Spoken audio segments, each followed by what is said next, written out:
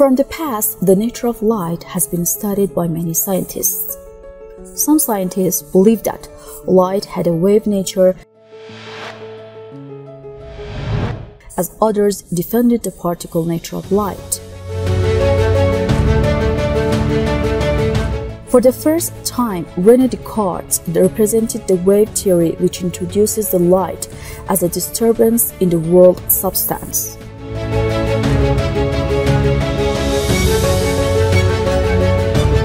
Although Pierre Gassendi was the first scientist to believe in particle nature of light, but when this theory was followed by Isaac Newton, it was developed.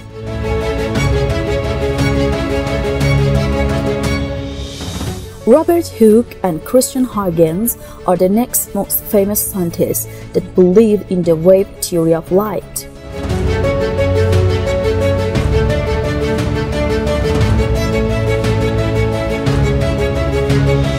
After about 1 century, the double-slit experiment of Thomas Young derived evidence that could be explained only if we know the light as a wave.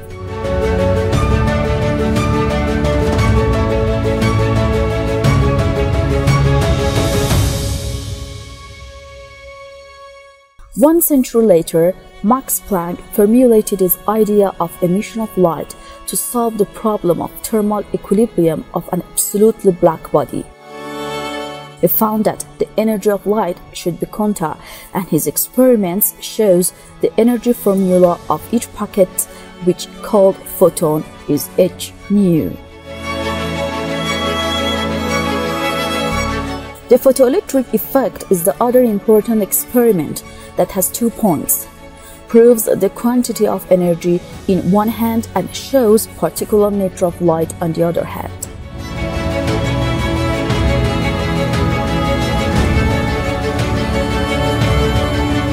A big difficulty appeared. The light must be a wave to explain the double-slit experiment of Thomas Young, and simultaneously must be a particle to explain the photoelectric effect.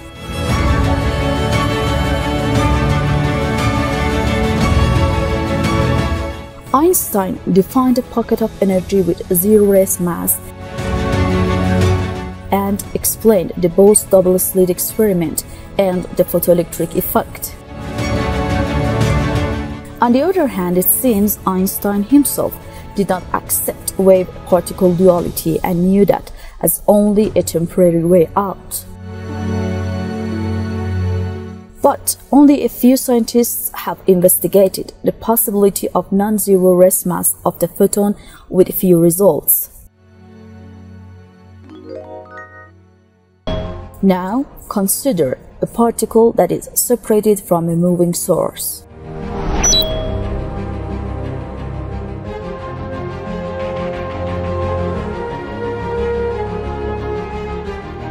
The motion of the particle is always affected by the movement of its source.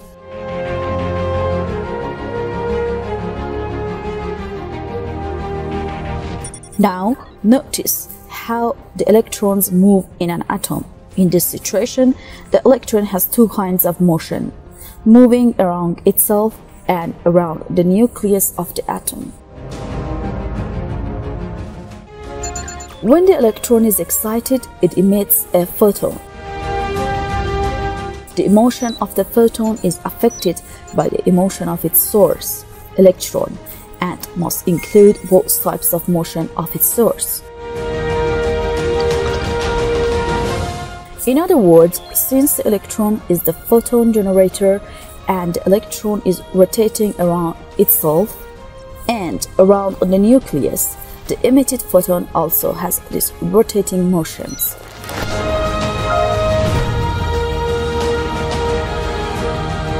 So, the photon is a particle that always traverses on a helical direction and has a 3-dimensional motion. In Saleh theory, since the photon has a projectile and impulsive motion, it is a particle. On the other hand, as it has a rotational motion, it behaves wave-like. Saleh theory, as Newton believes that light is consists of particles with a constant mass, but Furthermore, Saleh theory believes in a three-dimensional trajectory for it. In this theory, photon behavior is studied in three dimensions. Finally, we would conclude that the constituent particles of light have a spiral motion around the axis of the trajectory and rectilinear advancement trajectory. In fact, particle theory of Newton is only the rectilinear motion, and wave theory is the image of three-dimensional motion of particles in two dimensions. In other words, the motion of light particles is a three-dimensional spiral motion on the cylindrical environment, and these particles, that called photon, move on the steps of an imaginary screw and move forward. Now, the question is that how different colors of light are created. Color variety of photon.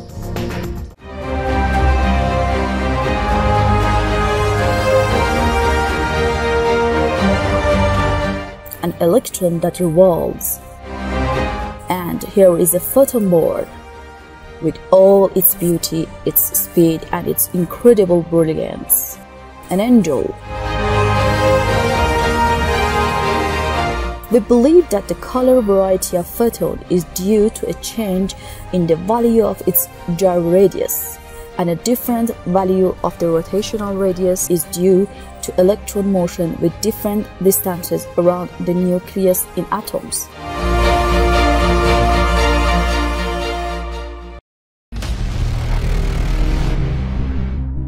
So, violet with the shortest gyroradius.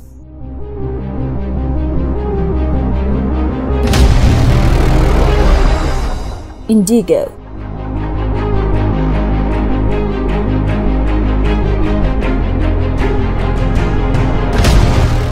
Blue.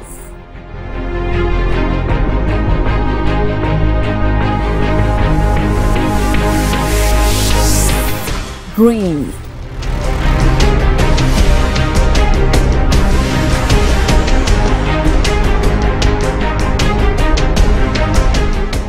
Yellow.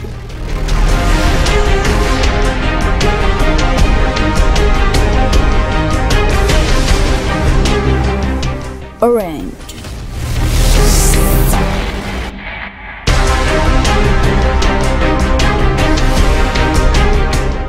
Red spectrum that has the longest gyroradius in visible light.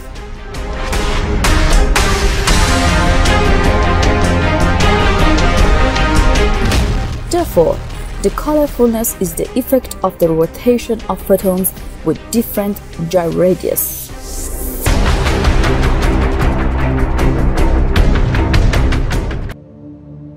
As mentioned before, the photon has a three-dimensional motion, including a wave-like movement and a rotating motion.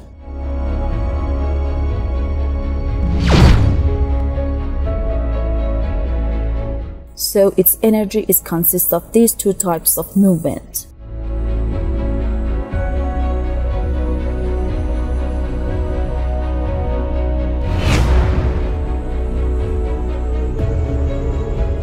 In Saleh theory, the energy of wave-like part is same as the energy that Max Planck has experimentally measured in the laboratory.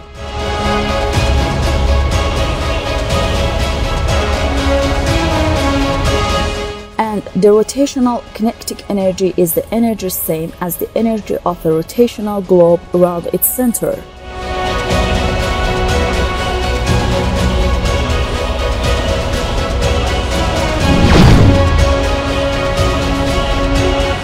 But eventually, this photon with constant mass passes the distance between 2 points by linear velocity c, so its energy is equal to a half mc squared 2.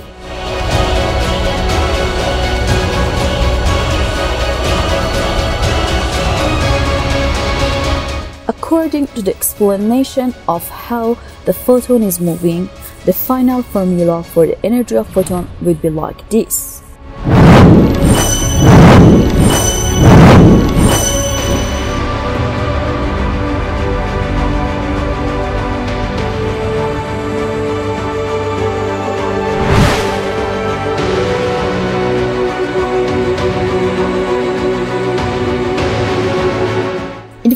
it can be said that the photon translational kinetic energy is equal to the initial energy of the photon minus its rotational energy consumption. In this formula, the first part is the energy of a wave-like part, and the second one is translational kinetic energy, and the third part refers to the rotating energy at a constant angular velocity.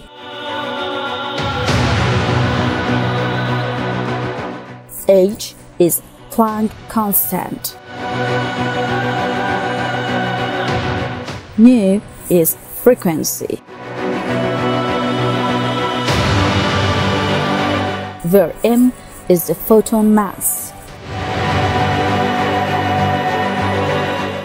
C is linear speed of photon. R is gyroradius. And omega is angular velocity.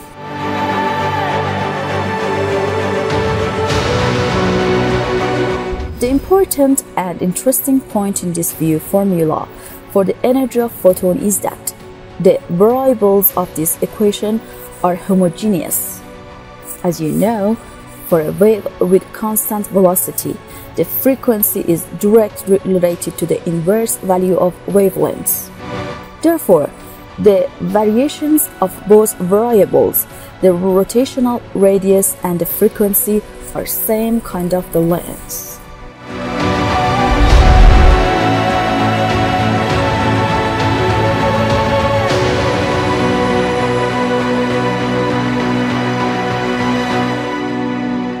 However, in the equality of h nu equal mc squared 2, the variables are frequency and mass, that these variables are completely heterogeneous.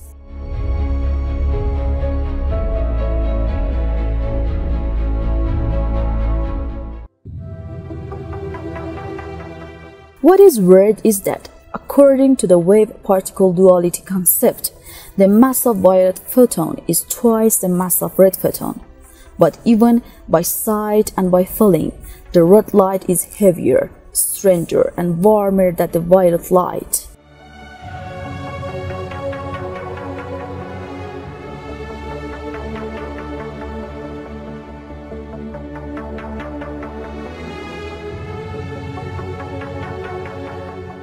Saleh theory explains the nature of red light taking into account its higher internal energy. In fact, the wide range of frequency is interpreted as the changes in the value of the gyroradius, and so the color variety of photon. When the frequency decreases, the wavelengths increase, which cause the growth of gyroradius, and consequently, the internal energy of photon grows up, but the mass is always constant.